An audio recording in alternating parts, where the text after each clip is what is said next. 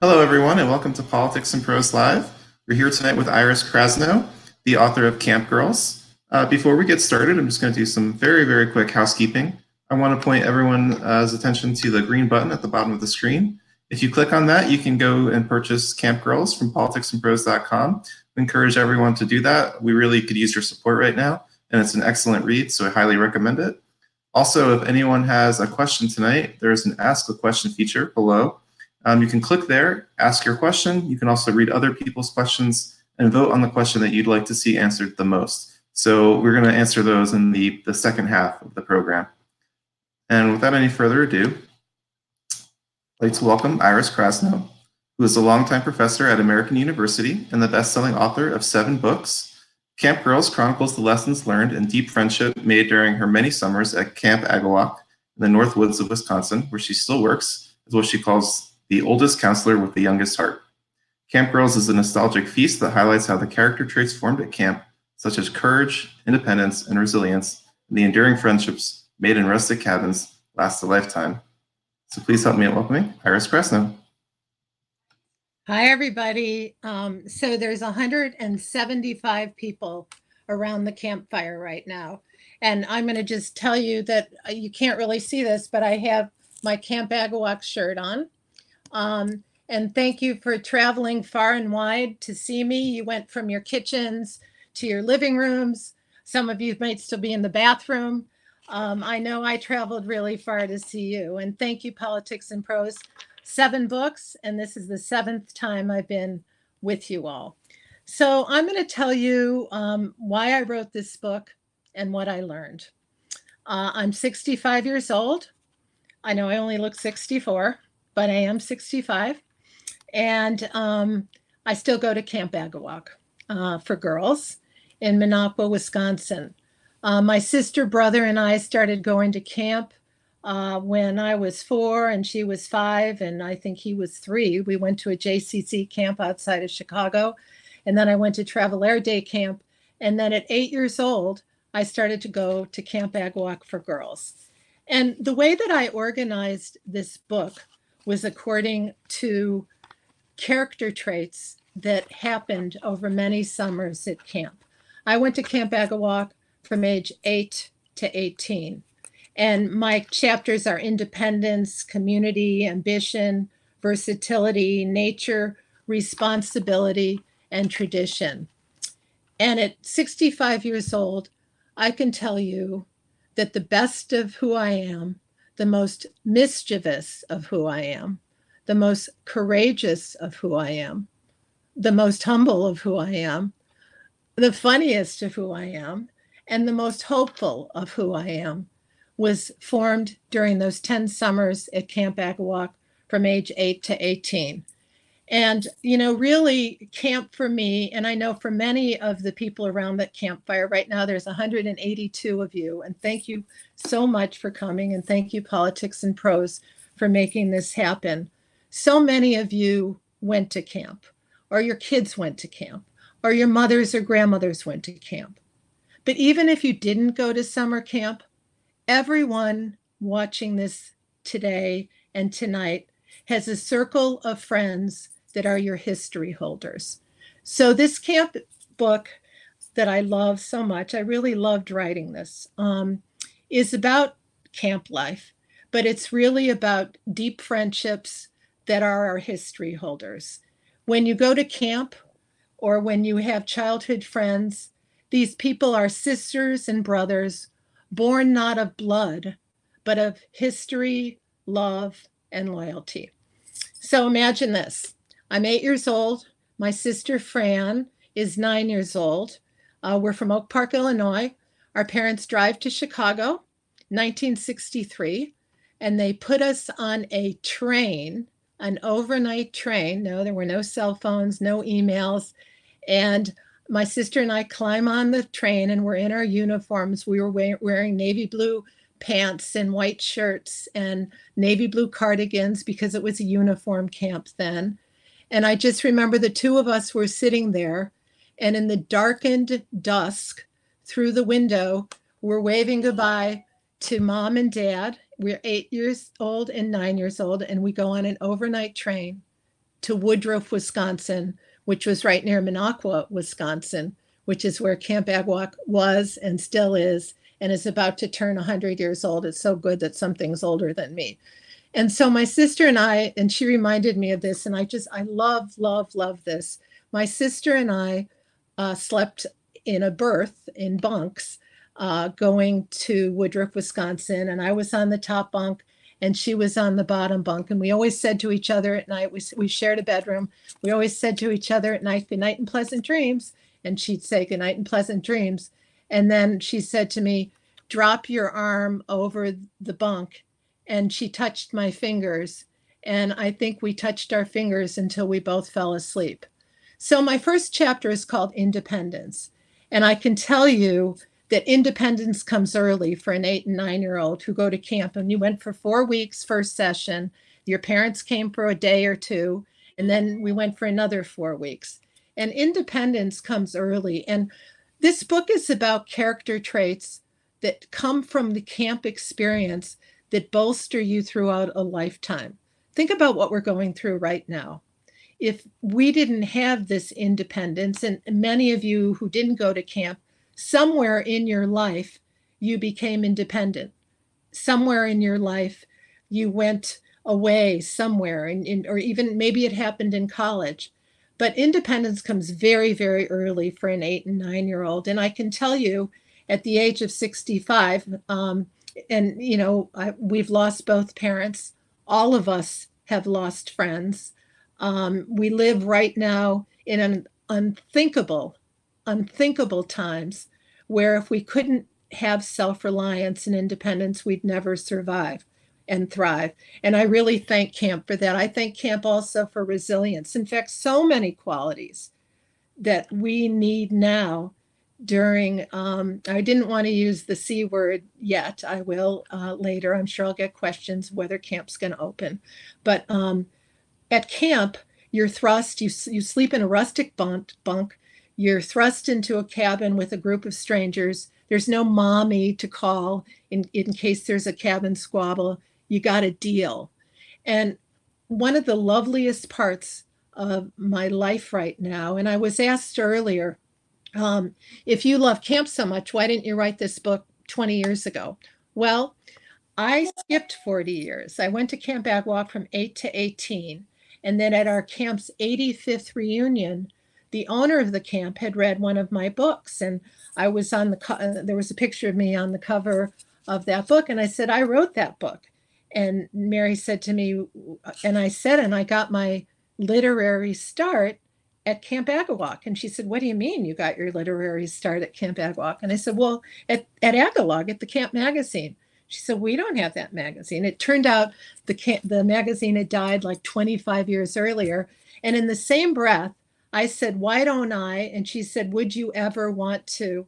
And the next summer, I went to Camp Agawak at age 59. So this would be, and I hope it still is, my 7th summer. In between this time, my husband and I had 4 sons. Camp Agawak for girls does not take sons. So they went to Camp Racket Lake for boys in upstate New York, and I worked at their camp while they were campers. So I've really had camp at the spine of my life for my whole life. And, you know, those of you who are non-campers, when I talk about the community of camp and my community, I talk to a camp girl almost every day. And even throughout those 40 years where we weren't together, I still count them as my deepest, truest friends. In school and as youngsters, we make sequential series of friends. We go to grammar school and then we go on to high school, and sometimes we go to middle school. So you make groups of friends, then you make other groups of friends, and then you make other groups of friends. And many of us keep some of our college friends. Camp is an unbroken timeline. The girls that I went to Camp Agawak with in 1960s and 1970s, I'm still really, really good friends with. There's a song that we sing. I'm not going to sing, don't worry, anybody, but it goes, I'm strong for Camp Agawak. The girls are the fairest, and we'll be together forever. And, you know, when we sang that song as kids, no matter the weather, we'll all stick together. And when we sang that song as kids, nobody could ever imagine that in 2020 we're still stuck together. When I went back to camp 7 summers ago, my girlfriends, my cabin mates, the cabin mates that I slept with in cold bunks, one smelly bathroom. There was running water, Cokes were a nickel those times. But I remember so many things about those early days. I remember fizzies. Now we get together, we drink Tito's, not fizzies, but that's another story. And we don't drink at camp. But we're still such tight friends. And, together we have been through births of children, births of grandchildren. I don't have grandchildren yet. But, cancer surviving. We've had friends who've lost siblings. We've had a friend who lost a son. We've been through hip replacements, cancer. And, we are the girls that started together at 8 years old. And through every passage of our lives, it's an unbroken timeline. And even if we go back to camp only for 7 or 8 weeks, it's 24/7. You wake up together shivering in sweat clothes, and you get in your blue and whites. You go to flag raising, and then you eat together, and then you go to all your activities together. And that community is so tight and so strong, and it becomes your history holder. Again, non-campers now we have 190. We have 190 people now. People who didn't go to camp tell me that they liked this book so much because it reminded them of their college tribe, of people they went to college with who they're still really, really, really good friends with. And I think my college roommate, Amy, is on right now, and she's still my friend, and we met like 100 years ago. One of the things that I really, again, all these virtues from camp and the friendships, they run so deep. One thing I love about camp now is there's no technology. There's no cell phones. The girls there's no screens. They're not out posting each other on Instagram.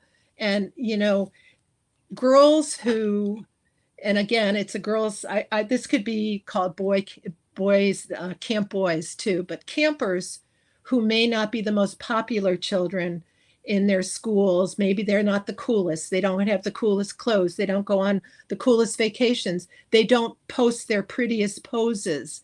I just find that quirky, cerebral, different science kid who comes to camp, everybody finds something that they're good at camp. And, we all come from different backgrounds and experiences, but what we share as human beings is we want to love, and we want to be loved, and we want to feel worthy. And there is something for everyone at camp, and I also think about this. And I know that when I wrote the book, the way I wrote the book is I interviewed probably 100 people. A lot of them were ex-Agawak campers, but they came from many different camps and many different ages. And one of my favorite interviews was with an Agawak girl who wouldn't tell me her age, but she told me that she went to camp in the 40s during the World War II. So I figured that she's not 50. And she was telling me, first of all, I called her on the phone, and she said to me, were you a white or a blue? Our camp was divided into 2 teams, the blue team and the white team. And once you're a blue, you're always a blue. And once you're white, you're always a white. And I was a blue. I was actually blue team captain, humble brag. And I know that only a camp girl could understand this, or a camper. And that remains one of the highlights of my life, is just being the blue team captain. So this woman who was probably in her early 80s, maybe even more, she said to me immediately, were you a blue or a white?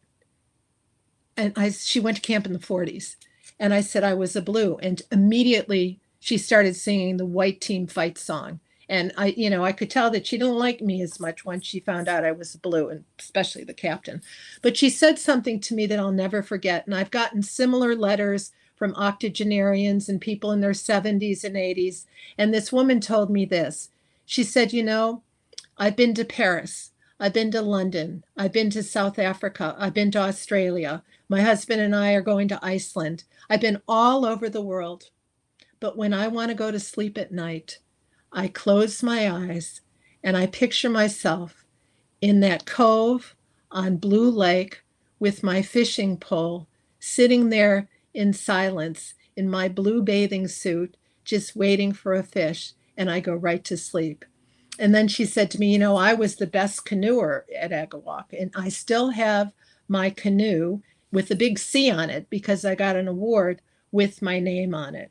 And that kind of memory, oh, I do have something to show you. So this is my yellow cap. Now, this was an advanced cap that I got in 1970. Why do I keep this? And it still has the writing in it from our waterfront director, whose name was Beverly Vandernick, and we called her Beaver. I don't think we'd call her that right now. But I also have, and these are just things you keep at camp. This is my horse show trophy, won in 1970. And I keep this by my desk where I am now. And I look at that silver stallion and I think about winning the horse show, my last year of camp, and trying every single year to be a better rider, to go over the jump easier, not to get tossed on my butt, to just try and try and try and try, and finally win a horse show. And this is so emblematic of what happens at camp. There's so much failure that happens. There's, you don't hit a bullseye at first in archery. I mean, you don't make it over a jump with the horse. You don't always get along with all the girls in your cabin. You can't always do a flip off the diving board. You can't always do the breaststroke. But through trial and error and persistence and hard work and tenacity, you do it. And, and we cheer each other on. It's a real sisterhood and a real brotherhood that's so tight. And, when I think about going to camp, I probably would not have been as happy of a camper if my sister wasn't there, because she really, really encouraged me. And so many of my friends that I'm still attached to and who are on this Politics and Prose live broadcast right now, so many of us took our camp skills and made it our profession. I wrote for Agalog at age 8, and I discovered my love of writing. That is really where I first got published. And I wrote under the stars. I wrote under towering birch and pine trees, and my whole soul opened up. When you're in a classroom and you're writing and you're under a teacher's steely gaze and there's fluorescent lights, it's not the same. And that whole freedom and that whole unleashing of my heart and play and friends really was the spark that started a very long career. And what a joy it is for me right now to be at camp and to see and to run the same activity. We sit at rickety picnic benches. I give the girls yellow pads. They write, they do handwriting. And many of their mothers say to me, because I tell them they have to write letters home twice a week, but sometimes they can be emails. And I tell the kids that you have to write, handwrite. And at Visitors Day, some of the parents say to me, it's the first time I've ever seen my child's handwriting. And there's something about, and I'm sure there's educators on, now we're at 195, that are listening to me that know that to take a pen to paper, that's such a direct route from your heart and your head, and you're not just clacking away. So I talked about how camp is, you disconnect. You're not on screen time, you're on real time. The friendships formed at camp are face to face. You got to work it out. And it really, at a time when childhood depression and anxiety, and when the kids are taking SATs and ACTs, 4 and 5 times, and you don't just walk on a team, you have to make a team. At a time when all this competition starts so early for children, it is such a relief to go to camp and to just chill. And, when we went to camp, there was no Title IX, and we were athletes. We didn't, I didn't get to play t-ball like my brother. I went to ballet and hated it. But when we went to camp, and I interviewed one of our former campers who's now in her 70s, Nancy Fleischman, who described being athletic wasn't cool when she was growing up in the 50s. It's not cool to be an athlete. You were supposed to be prim and petite and everything. And Nancy is beautiful and tall and athletic. And when she came to camp And when I came to camp, boy, we were athletes. We learned it all. And we learned 10 strokes and 6 dives and how to play volleyball and how to be strong, how to be strong. And, you know, those life lessons just really, really last forever. I also want to talk about tradition. We the same thing happens at the same time every day and every week at camp. I mean, we go to different activities, but you know, there's blue and white competition 2 or 3 times a week. There's 6 activity periods in a day. We eat breakfast at the same time, lunch at the same time, dinner at the same time. We go to bed at the same time, but really we don't go to bed. We whisper under our covers with flashlights and we share our deepest, deepest secrets. I'm thinking about being 10 and 12 and those late night whispering sessions and talking to my girlfriends and my cabin mates and telling them things that I never had told anyone. You know, nobody knows this about us. Cabin mates share the most sacred experiences, the hardest, some of the saddest, some of the best. And we're tied for life. You know, I kept saying that we're born not of blood, but of history and loyalty and tradition. One of my sharpest memories also growing up and going to camp, and really I feel it now, is our family was very fortunate in that my parents stayed together. My mother had us on a very strict schedule. We ate together. We went to bed at the same time. But many children come to camp and they've never done a sit down family dinner.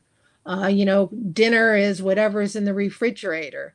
Maybe there is a separation, which, you know, 43% of families, there's a divorce and kids do okay. But maybe they just want to be in one place. And then I see these kids come to camp and this last summer, this 10-year-old said to me, you know, Iris, this is the only time I sit down and have like, you know, a dinner with a family dinner. And so that kind of tradition and routine and predictability is really at the root of everything for me. I know, so raising 4 sons, I always had them on a schedule. And, you know, I don't think I was always the best mom, and they probably thought I was a little bit of a hovering helicopter mom, but they always knew what to expect and when to expect it. And I would say the rhythm of camp and the beauty of the tradition of camp and the rituals and the predictability have really just bolstered me through all of life. So right now, we're going through a very difficult time in life, very challenging.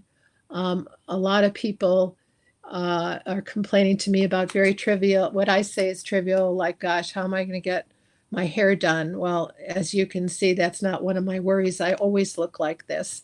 But when I think about how fortunate we are, campers, and hopefully everyone, and now we're at 199, I wanted to get to 200. You know, if you have families and you have friends, all those character traits I was talking about that come from a community, which is connectiveness, collaboration, friendship, love, support, independence, self-reliance, you know, we have each other. And ironically, as much as I love being disconnected at Camp Agawak and not having screen time, and there is no cell phones. The oldest girls get their cell phones for 2 hours on Sundays, and boy, do they go at it. You know, they get it like from right after lunch, there's rest hour, so they get it during rest hour. But right now, screens are saving us. Right now, and I know that I can feel it around this, now we're at 200 campfire, that everyone is on Zoom, or I mean, right now you're with me because you're not at a restaurant, you're not at the theater, you know, you're here. And we're so connected because of technology. And I just thank God right now for technology. I'm a American University professor. Today was my last day. I taught on Blackboard, like a little checkerboard, like the Brady Bunch. And it's been the only way to communicate. One of my best friends from camp, Terry Schwartz, who lives in Denver, I've probably seen her, I want to say 10 times since 1970. But when I talk to her and we FaceTime, and she takes her iPhone and she skims it. She's got a ton of tattoos and a lot of ear piercings now, which is so unusual for Terry because she's such a spiritual and good girl, no drinks, vegan.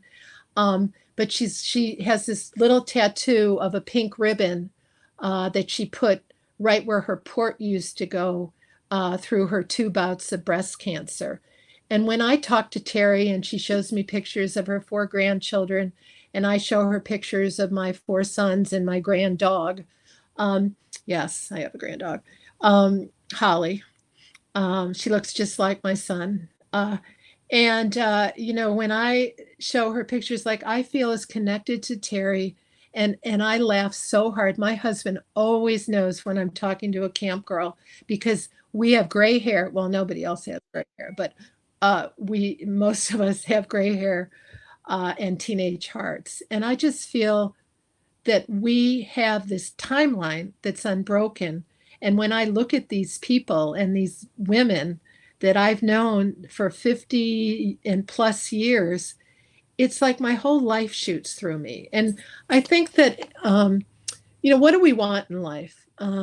We want that unbroken timeline. Life is so much like a patchwork quilt. You live here. I've been a journalist in Chicago and Dallas. I've lived in Colorado. I've lived in California. I've lived in the Washington area for now 35 years. It's home. But we just bounce around so much. The thing that has been constant in my life has been camp. That is my place where I go, and that is a place that houses my whole history. And for you non-campers there in the audience, now 201, who's counting, you have a place too. You might have a place where your family went every summer, to the mountains, to the woods, to a lake, a place you keep going to every summer. Maybe you have a second home in Bethany or Rehoboth or somewhere in upstate New York. And it's a place you meet every year, and it's like same time next year. And that's your unbroken timeline. And I want to take some questions now. I said I'd cut myself off at still 7:28. There's one thing I want to talk about just for 2 minutes, and that is right now in these times, it's terrible and there's so much fear. But one thing we learned at camp, and I'm thinking about this camp trip we took where we were portaging these very, very heavy canoes through a thunderstorm. And we were led by our tripping man. He wasn't really tripping, but he was called the tripping man, Al Gabrilska. And he was like 6'5" and built like Paul Bunyan. And he kept saying, "Carry on, girls, carry on." And I just remember we got on the lake and we were hovering in this little cove and lightning flashes were going off.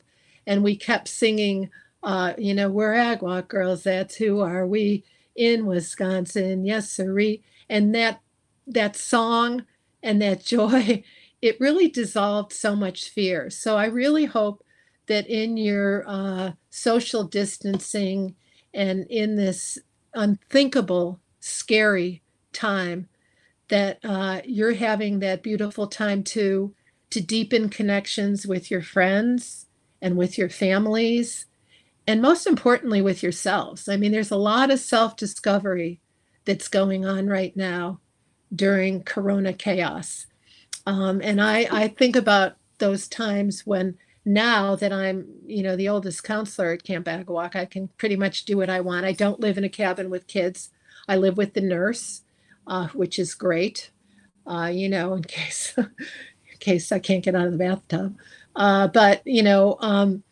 There's so many times in the morning and the dawn, I'll get in a kayak and I'll just go out on this glistening lake like glass, and I'll just be alone. It'll be me and maybe a couple loons. And if you've ever heard the cry of the loon, it's so beautiful. And it's just me. And those are the times, as much as I love the cacophony of 260 girls in each session. That time just of reflection to think, who am I? What do I want? What else do I want to do in this one short life I've been granted?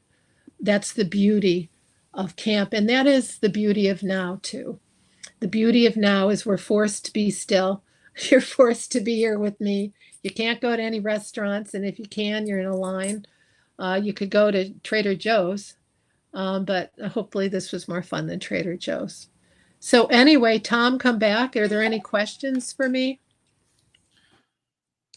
Thank you so much, Iris. I think I speak for everyone around the campfire, but was saying that that was very moving and very powerful.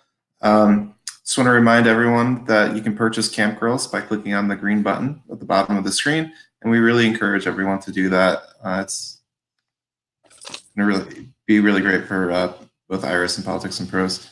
Well, I want to just say one thing about that. So you should buy this book for all your besties, because like this is really a book about best friends. It's about like that girl you went to college with, or that boy that you went to Boy Scout camp with. It's really about our tribes that are everlasting. And when I read, it's my favorite book I wrote too. Anyway, I digress. Tom, go for it. Sure. We have a lot of good questions too, and if anyone has any more questions, be sure to put them in the Ask a Question spot at the bottom there. This comes from Lynn Lipton. She says, I'm 80 and was 10 when I first became a camper. I've been to 3 different camps. There is a difference in those camps. What qualities do you think make some camps so much better than others? Let's face it, they aren't all great. She says, somehow my first camp, 7 years, will always be the most special place in my heart. And what's her name, Lynn? Lynn. And Lynn is 80. And so the reason I mean, Lynn would have to answer that question, but the answer is the people she connected with at that first camp. She felt, when I said that all we want is to love and be loved and to feel worthy, she was with a circle of campers that made her feel like her best self. And that's what, it's not about archery. It's not about, trampoline. It's really about people. And, you grow to love the people. And in repeated summers at Agawak, we became so close. And you don't like everyone, and everyone doesn't like you. But it's so funny how it turns out, Tom and everybody else, we're at 202. I love counting. I'm not really very good at math, though. But what I can say is that, the repeating of the summers, and a lot of people change camps. Maybe Lynn at 80 is thinking, why didn't I stay at that other camp, right? Anyway, thanks for that question. We have a couple comments from a group of 5 girls from a camp. They've been camp friends for over 65 years, since 1954, from Camp Chinawa, and they're all watching tonight, and they want to sing some songs later. Okay, let's wait till we get some questions. But and what might happen is that they might need to sing after the broadcast. But I love that they're still friends. This is my whole talk, right? They get together and they know every word of every song. And tell them thank you. Thank you, girls. And this is related with singing. Someone wants to know, Lori wants to know, did you sing the song Make New Friends But Keep the Old? One is silver and the other is gold. So I love that. We all sing that. And that is what unifies. We sing that at the end of our campfires. Make new friends but keep the old. One is silver and the other is gold. And we cross arms and we sing that. And we all sing that. And that is the unifying camp song. And it's a very old song, actually. Camps are old. I didn't even get into that. Our camp's about to celebrate its 100th birthday. A lot of camps that are 100 years old were started by immigrants from Europe. A lot of them were Jewish. But interestingly, the first camps in the United States were started by the Young Men's Christian Association at the turn of the century. So those camps are older than these older traditional camps. And camps are changing right now, thanks to the American Camp Association, much more diverse and much more accessible to everyone. The mission of the American Camp Association is any child who wants to go to camp should have that advantage of going to camp. And there's just great scholarship funds going on right now with all camps. We have a question from Karen. She asks, was Girl Scout camp the same experience? So I was a Girl Scout and I went to Girl Scout camp for 2 nights, but that's a great question because studies by the American Camp Association show whether you go to camp for 2 weeks or you go for 8 weeks, the takeaways are very similar. Children become independent, they become strong, they become collaborative, they become more resilient, they become more of everything. And those qualities, and the reason I wrote this book now, and I didn't write it when I was 18, when I left camp, is because you don't realize all this stuff until you're older. You don't realize who you are. At 65, I realize again, as I started out, that really the best of me and, and the most mischievous and some of my faults and some of my courage, a lot of my courage came from those early days. And Girl Scouts get that in 2 weeks. Boy Scouts. Tom, you went to Boy Scout camp, you told me. I did. And you loved it. Yeah. Yeah, it was a great experience. Any questions? We have a question from S. Jacob Scher. They ask, what was more intense, summer camp or life on 38th Street with 4 boys under 4?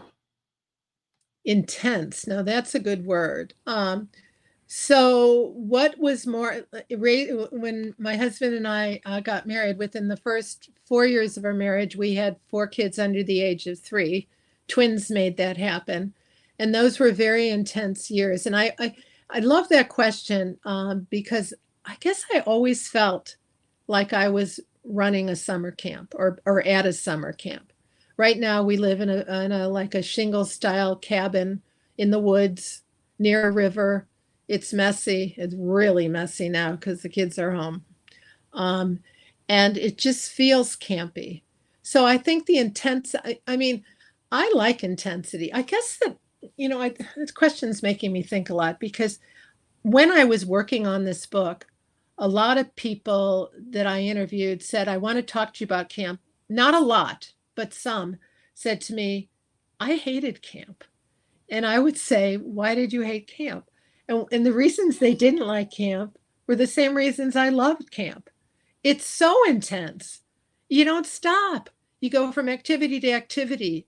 And to this day, and I think about this, every time I hear the screech or the slam of a screen door, I have this deja vu feeling of going in and out of our cabins and changing for riding and then going back and changing for swimming and going back and changing for hiking and going back and changing for sailing.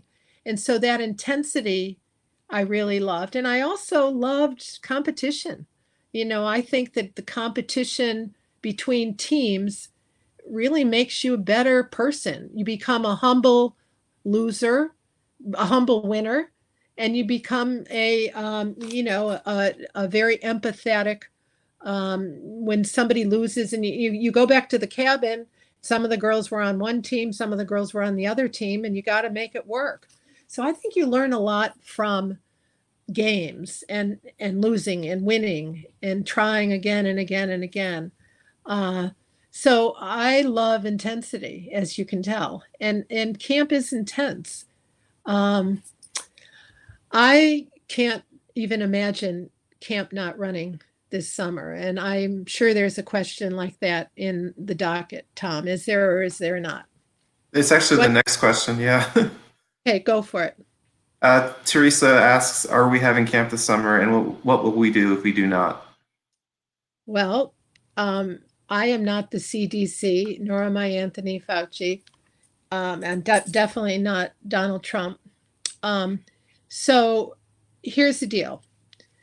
It's still a what if. What's likely going to happen, and again, there will be a definitive answer very soon. Everyone, all the 2,600 members or 2,500 plus members of the American Camp Association are all talking about this. A lot of it depends, and some camps may make different decisions than other camps, but the guidelines will uniformly be, do you have the proper facilities? Do you have the proper medical staff? And everybody would need to be tested, and it would just be, it will look like a different camp. Kids, one of the greatest parts about being a counselor, I didn't even talk about this, was that you go out at night and you get to socialize with other camps, like the boys' camps. And, there's something that happens in the woods. I'll tell you, it's like magic. And the counselors will not be able to go, and it would be like old fashioned camp. There will be no inter-camp competitions, probably. And again, we are at the mercy of the moment right now. And I know in our 204 people in around the campfire right now that many of you are thinking, I hope my kids get to go to camp. Or you're like me and thinking, I can't believe camp won't run. In the 50s, during the polio epidemic, camps thrived because the parents wanted to get their kids out of the cities and into the woods. And it was an epidemic, not a pandemic. One of the challenges of camp now is many of our staffs come from overseas or Mexico. And that's going to be very difficult. So I would say that within the next week or two, we're going to know some definitive answers. Some camps are going to open late. Some camps are not going to be able to open at all. And I respect, if I was a mom right now, which I am, but my kids they don't go to camp anymore. I would trust the judgment if I went to a camp and my kid had a wonderful experience there, and the leadership of that camp felt comfortable opening July 6th for one session, and felt that they were properly equipped to deal with any kind of health issues, I would freely send my kid to that camp. Other moms and dads will make different decisions.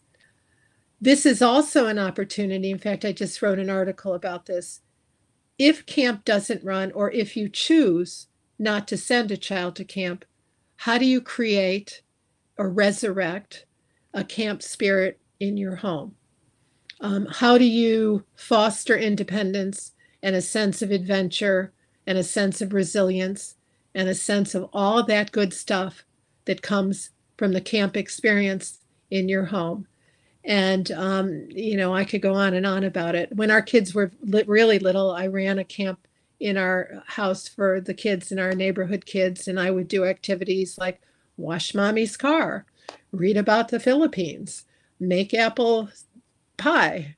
But I think that overall, and I'll answer that briefly, is keeping children on a schedule is really something that camp gives us, is that there's just nonstop activities. So the jury's still out. Everybody's talking about this, and everybody's waiting for guidelines from the CDC, the World Health Organization, on how this virus is going to be contained. This could be a year with no camp. This could be a year with late openings. I can tell you this, once a camper, always a camper. And if your kid, or if you're a counselor right now, doesn't get to go to camp this summer, let's say you're the kid, that child is going to be the first to run to the bus the summer of 2021 and start again. I know that this would be my 7th summer back at Camp Agawak. And if for some reason I'm not able to go to camp, we're just going to have camp here in Annapolis, Maryland. So come on down. Other questions? Yep, we have one from Susan. She'd like to know, what was it like being with just the girls? How much contact did you have with the boys' camp? At what period of time? Now, as a married woman, or as a younger person? I don't think she specified. I think she means when you were a younger person. Yeah. Well, you're going to have to buy the book, and I'm telling you, because I talk about this a lot. Some of my best friends from camp actually married people that they met at camp socials when they were 15 and 16. Many of my friends had their first kisses at camp with the boys' camps.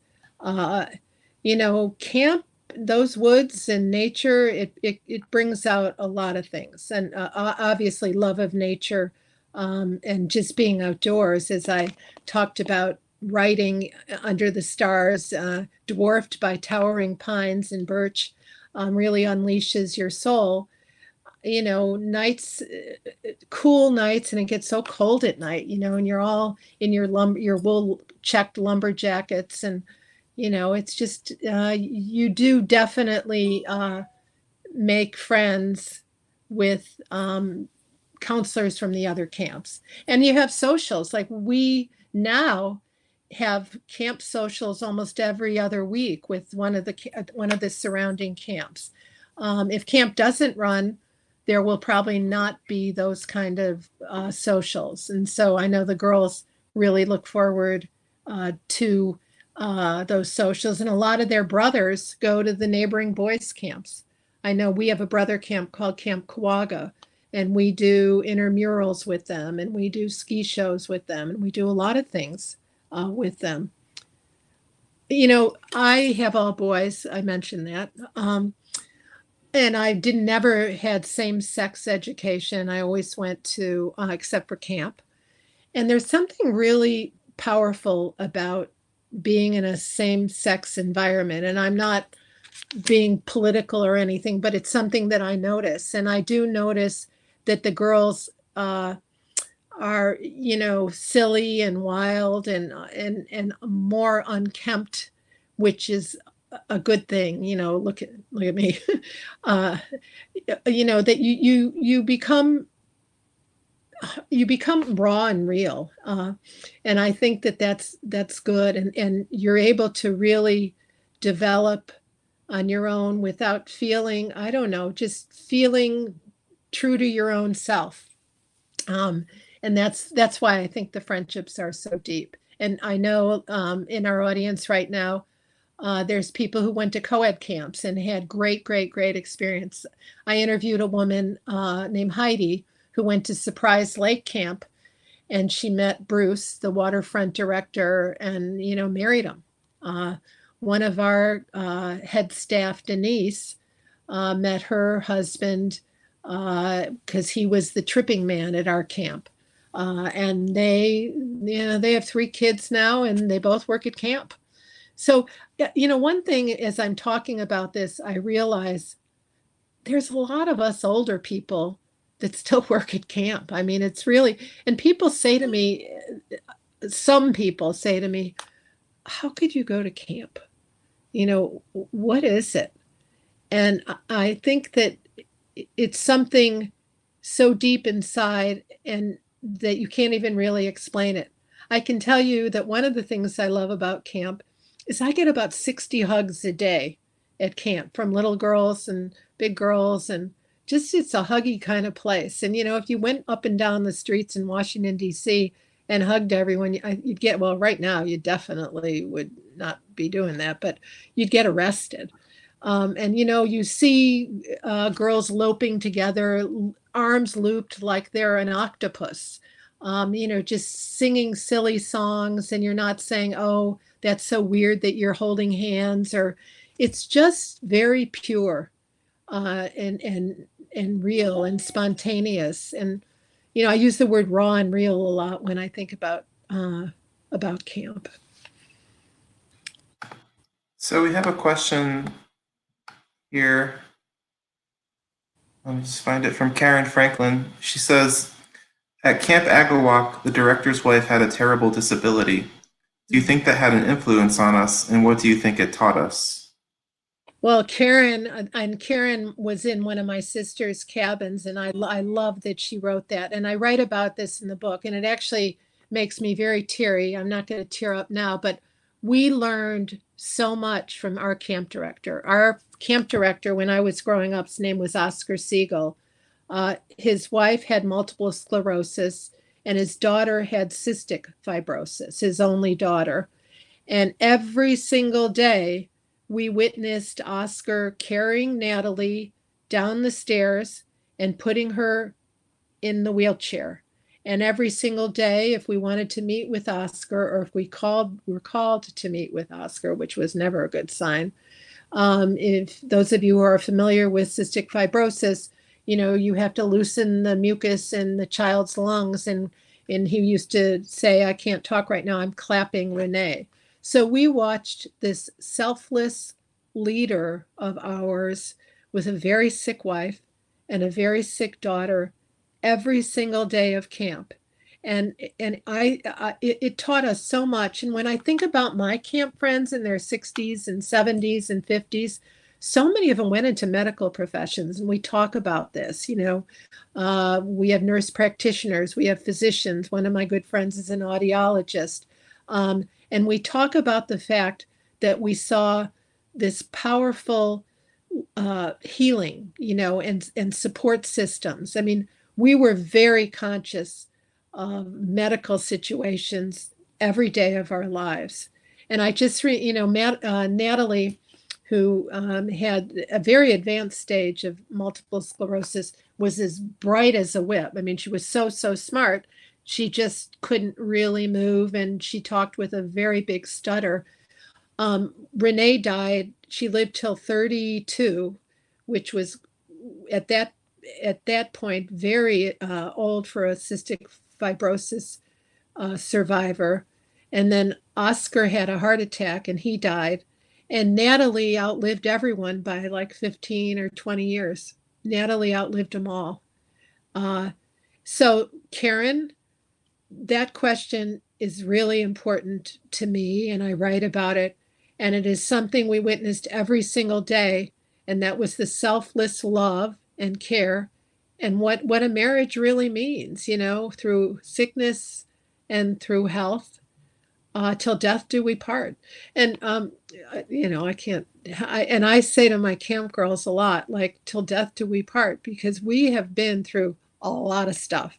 One marriage, no, I still am on the same marriage, but, we have a friend who's on marriage 3, and we say, like, what would we do without each other through all this stuff, all this life? What would you do right now in your quarantines without being able to Zoom with your sister, who I Zoom with a lot, or my brother, or to talk to your college friends? And now you don't really have anything else to do but to talk to your college friends. I had an hour conversation with someone I hadn't talked to for 20 years yesterday. I thought about her, but I didn't really have anything else to do. And we talked and we compared pictures, and it was so lovely. So the power of stopping is really something that is helping us all in this unthinkable time of self-discovery. We have a question here from Lauren. She says, I went to camp for 11 years and loved it. And she asks, what do you think about the trend of kids choosing to do more educational/college oriented programs rather than camp? Love that question. I love that question. I think being a camp counselor is better than an internship, and I teach college. Well, first of all, there's specialty camps. I mean, for those of you who have younger children, you can send your kid to a science camp, you can send your kid to a circus camp, you can send your kid to a math camp, or you can send your kid to a traditional camp like I went to, which offers everything. I am shocked that we still get 27, 15, and 16-year-olds who've gone to camp for 10 and 11 years for their last year as a summer. And I am so shocked that 95% of them, I'm not shocked, I understand it. It was me. I came back to be a counselor. I think that, well, you know what I'm going to say. I mean, the experience of being at camp and being a camp counselor, where you're running things, you're in charge of young lives, you're in charge of inspiring, you're in charge of keeping kids safe. I mean, when you're an intern, you're following someone else's orders. When you're a camp counselor, you're running the show. And my first job right out of college at a public relations firm, the interviewer, a very stern man, said, so tell me about your previous job experience. And the only job experience I had was I had been a waitress and I'd been a camp counselor. And I talked about both, getting people, grumpy diners, their food on time with a smile, and being 18 years old and running a cabin of 16-year-olds. I had the oldest cabin my last year. And he said it was a real tribute to my work ethic and to my level of responsibility. I also told him I knew CPR in case anyone dropped. So I think if a kid wants to go back to camp and is gone for 9 or 10 years, and you've got a 16 or 17-year-old and they're saying, Mom, Dad, I really want to go back to camp and be with my friends and be a counselor, it's the best experience. And I would put it right on that job application, number one, under job experience. It's nothing like it. So that's it for the questions. We have a lot of excellent comments that I don't have time to read all of them. But I wanted to ask you, is there a difference between camp for girls and camp for boys? And can camp girls be camp boys? Is that a similar experience? Well, I tend to write from my own experience and my own heart. My books on marriage and motherhood and mothers and everything. But I have never talked to a camp boy or a camp man who had a similar history like me, where you went repeatedly to the same camp. I mean, one of my best friends owns our brother camp, and 5 kids that he went to camp with were in his wedding. So I think that, we could talk for years about, men and women and different emotional barometers and temperatures. But I think friendship is friendship and love is love. History is history. And freezing together in a tent during a rainstorm when you're camping, trying to make a fire when all the wood is wet, singing songs together in brotherly love or sisterly love. I mean, there's nothing like it. But Tom, just because, I need a humble brag here, will you read me one comment? Oh, absolutely. Let's see. Terry here says he was too poor, or he or she was too poor to go to summer camp, but when they grew up, they became a camp director when they were a college student. What a responsibility and a privilege. Oh, I love that. I love that. Jackie says she's in tears right now as her camp experience is such an important part of her life.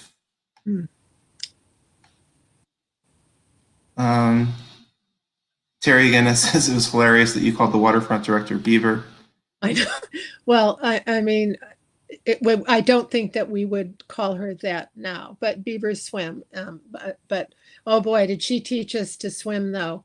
I mean, I did show you my yellow cap. By the way, this is not the best cap you could make. You could make a purple cap. And I think in all of Camp Agawak's 100-year history, there's only been 20 purple caps. Wow. But, you look at all that stuff you learned at camp. I mean, I could still swim a pretty perfect breaststroke and maybe shoot, maybe not a bullseye in archery, but I can definitely get on the target. And, the resourcefulness and the versatility. But we didn't even talk about inclusion, I mean, once you go to camp and you're with strangers and they're all different than you, and you just become a person that can, you want to be able to get along with everybody because you did it as a kid without mommy around. You did it, and kids were different, and you might have had squabbles, but you worked it out. Campers turn into adults who can deal. I have one more question for you before we wrap it up. And I was just curious, when you were at camp, were you there for the moon landing? When was the moon landing? 69. I was at camp the summer of 69. I was in cabin 15. But you know what? I don't think we didn't watch television. I was probably, in the lake. Is that your question? Or is That's my question. Yeah, I was curious. Well, no, you might remember the moon landing. I remember it from seeing film of it later, but I can tell you this, and any camper of our 208 people around the campfire right now knows that we probably weren't thinking about the moon landing because we were at camp, giggling with our friends and, eating food that we had snuck into our cabin. And we're not allowed to have candy, but we all did. And this has been so much fun. And I can't thank you all enough for coming. I know that you have very busy schedules now. Do I go to my kitchen or do I go to my living room or do I watch Netflix? But tonight you watched me. And Tom, thank you so much for making this happen. And to all my camp friends out there, my new friends and people who didn't go to camp, I hope the summer works out for you to be a summer of fun and a summer of safety and a summer of love. Thank you so much, Iris. And everyone watching, please click on the green button to purchase Camp Girls. You won't regret it. And if you want, I have to show you the book. I want to show you. Here's the book. Can you see it? Yeah, smooth. Yeah, there you go. Yeah, there you go. And there's a bunch of girls jumping in the water. That's us. All right. Well, yeah, on behalf of everyone from Politics and Prose, thank you so much, Iris, and have a good night, everyone.